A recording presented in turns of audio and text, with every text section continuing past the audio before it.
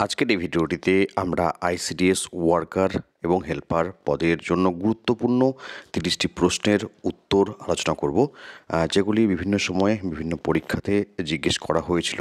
দেখো, প্রথম প্রশ্ন যেটা রয়েছে, বঙ্কিমচন্দ্রের কোন উপন্যাসে বন্দে মাতরম গানটি রয়েছে? Option A Bishabriksha, option B কৃষ্ণকান্তের will, option C Sitaram, option D Anandamath. তো সঠিক উত্তর হলো অপশন ডি আনন্দমঠ। নীল লোহিত কার ছদ্মনাম? Option A Sunil Gangopadhyay, option B Bibhutibhushan Bandyopadhyay, option C Narayan Gangopadhyay, option D Bankimchandra Chattopadhyay. তো এর সঠিক উত্তর নীল লোহিত হলো সুনীল গঙ্গোপাধ্যায় এর ছদ্মনাম। পশ্চিমবঙ্গের সর্বোচ্চ শৃঙ্গ কি?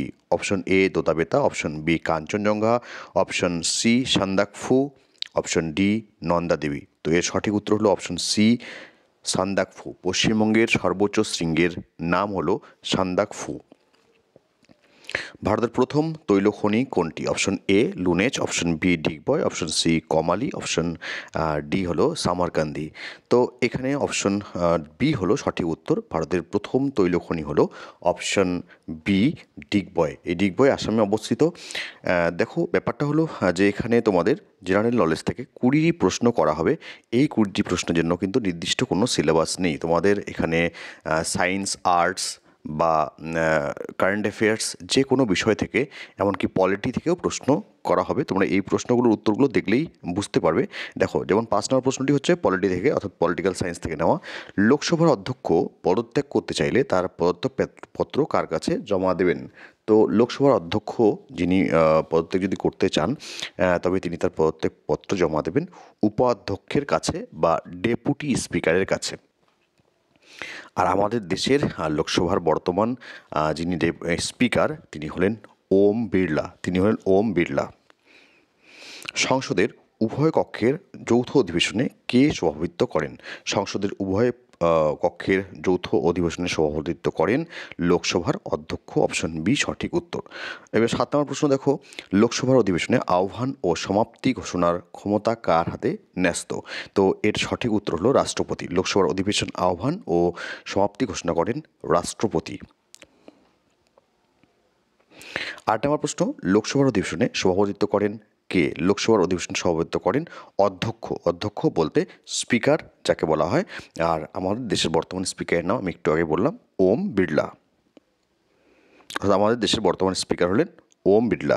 পৃথিবীর সবচাইতে বড় খাল কি? এখানে 4টা অপশন দেওয়া রয়েছে: ইন্দিরা গান্ধী খাল, পানামা খাল, সুয়েজ খাল, অথবা কোনোটি নয়।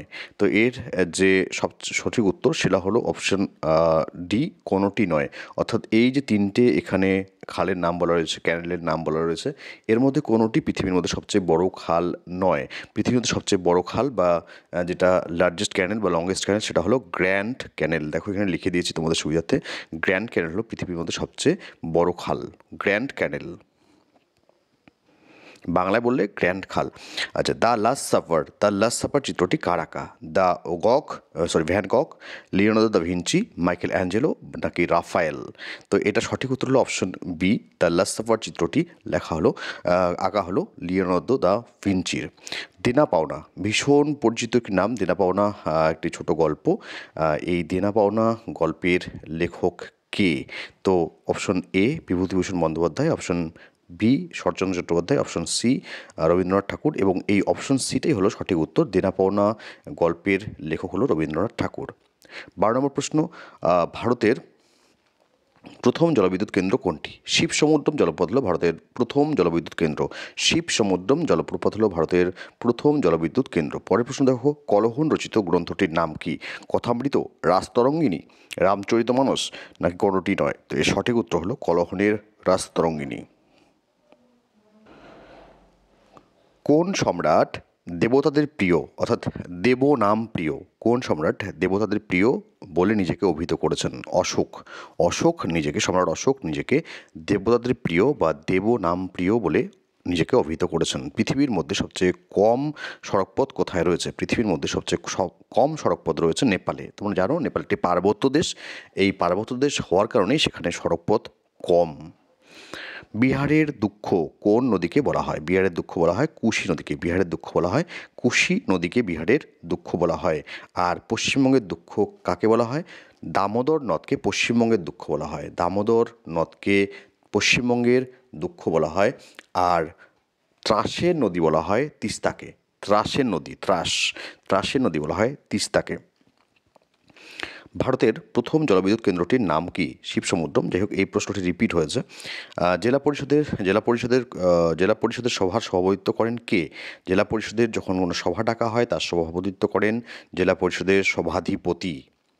পশ্চিমবঙ্গে বর্তমানে কর্পোরেশনের সংখ্যা কত? পশ্চিমবঙ্গে বর্তমানে 7টি মিউনিসিপ্যাল কর্পোরেশন রয়েছে। পশ্চিমবঙ্গে বর্তমানে 7টি মিউনিসিপ্যাল কর্পোরেশন রয়েছে। প্রশ্ন নম্বর 20, মুখ্য নির্বাচন কমিশনার কত বছরের জন্য নিযুক্ত হন? মুখ্য নির্বাচন কমিশনার অর্থাৎ chief election commissioner of India, বর্তমানে যিনি চিফ ইলেকশন কমিশনার রয়েছেন আমাদের দেশের, তিনি হলেন রাজীব কুমার এবং তিনি নিযুক্ত হয়েছেন 6 বছরের জন্য। শেষ শক্তিশালী গুপ্ত সম্রাট কে ছিলেন? শেষ শক্তিশালী গুপ্ত সম্রাট ছিলেন স্কন্দগুপ্ত। স্কন্দগুপ্ত ছিলেন শেষ শক্তিশালী গুপ্ত সম্রাট। ভারতের নেপোলিয়ান বলে কাকে অভিহিত করা হয়? সমুদ্রগুপ্ত। সমুদ্রগুপ্তকে ভারতের নেপোলিয়ান বলে অভিহিত করা হয়। অপশন সি হলো সঠিক উত্তর। 23 নম্বর প্রশ্ন দেখো, এলাহাবাদ প্রশস্তিতে কাকে কবিরাজ বলে অভিহিত করা হয়েছে? এলাহাবাদ প্রশস্তিতে সমুদ্রগুপ্ত, অপশন ডি, সমুদ্রগুপ্তকে কবিরাজ বলে অবহিত করা হয়েছে। দিল্লি চলো কে ধ্বনি তুলেছিলেন? দিল্লি চলো কে ধ্বনি তুলেছিলেন? আমরা জানি এটা নেতাজি সুভাষচন্দ্র বসু, তিনিই বলেছিলেন দিল্লি চলো। স্বাধীন ভারতের প্রথম গভর্নর জেনারেল কে ছিলেন? Lord Mountbatten. লর্ড মাউন্টব্যাটেন ছিলেন স্বাধীন ভারতের প্রথম গভর্নর জেনারেল। এবার এখানে 5টি শূন্যস্থান রয়েছে। দেখো তোমরা 5টি শূন্যস্থান রয়েছে, আর এখানে যে শূন্যস্থানগুলো পূরণ করতে হবে, এখানে যে ইনস্ট্রাকশন দেওয়া রয়েছে সেটা হলো sentences are given with blanks two B filled with an appropriate word. তো অ্যাপ্রোপ্রিয়েট ওয়ার্ড দ্বারা এই শূন্যস্থানগুলো পূরণ করতে বলা হয়েছে, যেগুলো তোমাদেরও আসবে আর্টিকেল অথবা প্রিপোজিশন। তো এখানে কিন্তু প্রিপোজিশনের ব্যবহারটাকেই মেনলি করা হয়েছে। It is mainly due to their strategy that the plan fail. ঠিক আছে, দেখো অপশন 4টা রয়েছে এবং এর মধ্যে আমি অপশনগুলো পড়লাম না, ভিডিওটা দীর্ঘায়িত হচ্ছে। It is mainly due to their strategy that the plan fail of. O double F, of, এখানে কিন্তু একটা অফ, এফ নয়, ফেল অফ। তো প্ল্যান ফেল অফ মানে হচ্ছে কারোর পরিকল্পনা ব্যর্থ হয়ে যাওয়া। Sarika is disgusted dash habits of her husband. Disgusted এর পরে যে অ্যাপ্রোপ্রিয়েট পজিশনটি বসে সেটা হলো ডিসগাস্ট অ্যাট। তো এর সঠিক অপশন হলো option C, at. Disgust at বা disgusted at. In large সিটিজ people R cut, option F হলো of, cut off from nature, অর্থাৎ বড় শহরে জনসাধারণ বা সাধারণ মানুষ তারা প্রকৃতি থেকে দূরে সরে যাচ্ছে, প্রকৃতি থেকে তারা বঞ্চিত হচ্ছে। কাট অফ, এটাও কিন্তু অ্যাপ্রোপ্রিয়েট প্রিপোজিশন। 29 নম্বর দেখো, হি succeeded in getting possession dash his land after long court case.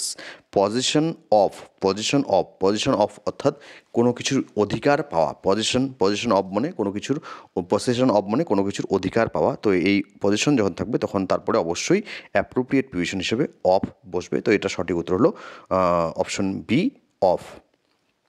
30 নম্বর প্রশ্নটার অপশনটা দিয়ে নিই, আমি একবারে তোমাদের উত্তরটা দিয়ে দিয়েছি। The government agreed to pay compensation for. এখানে দেখবে কম্পনসেশন যেখানেই থাকুক না কেন তারপরে অবশ্যই অ্যাপ্রোপ্রিয়েট প্রিপোজিশন হিসেবে তারপরে ফর বসবে। Damaged crops and land and cattle. The government agreed to pay compensation for damaged crops, land and cattle. তো এই হলো এই সিরিজের 30টি প্রশ্ন। আশা করব তোমাদের এই প্রশ্ন উত্তরগুলো ভালো লেগে থাকবে। তোমরা যদি ক্লাস করতে চাও তাহলে অবশ্যই তোমরা জয়েন হতে পারো আমার সাথে স্ক্রিনে দেওয়া নাম্বারে। আর ক্লাস শুরু হয়ে গিয়েছে এবং যেটা বিষয় সেটা হলো যে পরীক্ষা কিন্তু আর বেশি দিন সময় নেই। তোমরা সিলেবাস জানো, পরীক্ষার ডেট জানো, এখন শুধু প্রিপারেশন নিয়ে পরীক্ষা তোমাদের দিতে হবে। ধন্যবাদ।